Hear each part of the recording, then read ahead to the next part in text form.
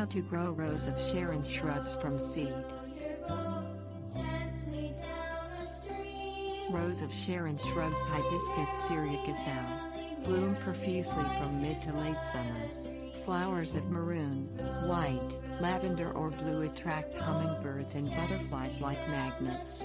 Rose of Sharon is easy to grow from seed for anyone who is patient and curious about plant propagation. Once established, this ornamental shrub grows 2 to 3 feet per year, self-seeds and needs very little maintenance. Things you'll need: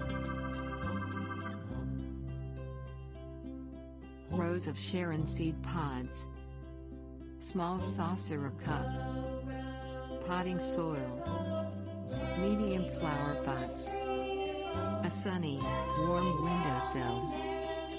Gather Rose of Sharon seed pods in the fall. If the shrub you've got your eye on belongs to a neighbor, ask permission first. Pluck the pods when they turn brown and brittle, before they break open and scatter the seeds. Fill your medium-sized flower pots with moist, rich potting soil. Tamp it in firmly, but don't pack it down too hard.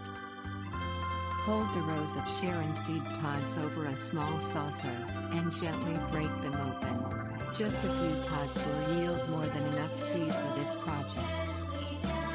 Plant several seeds in each flower pot, about 1 inch deep, to increase your chances of getting at least one healthy plant per pot. Water thoroughly.